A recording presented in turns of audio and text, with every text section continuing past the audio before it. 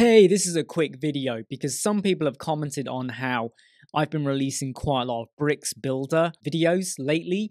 I just want to reassure everyone I am still using Elementor.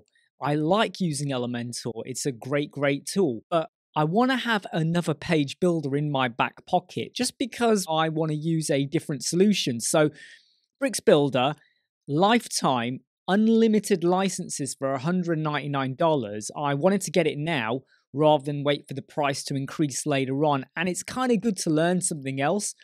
So in the past, I would always just use Elementor. Well, what if you want to also use bricks or Gutenberg or something else? It's not a bad idea to do that. So please be assured there will still be Elementor videos coming out. And I've got loads that I've already recorded and scheduled and more to record as well. So I'm still here, but I'm going to be flexing between Elementor and bricks builder. I hope you like what we're doing. I'll see you soon.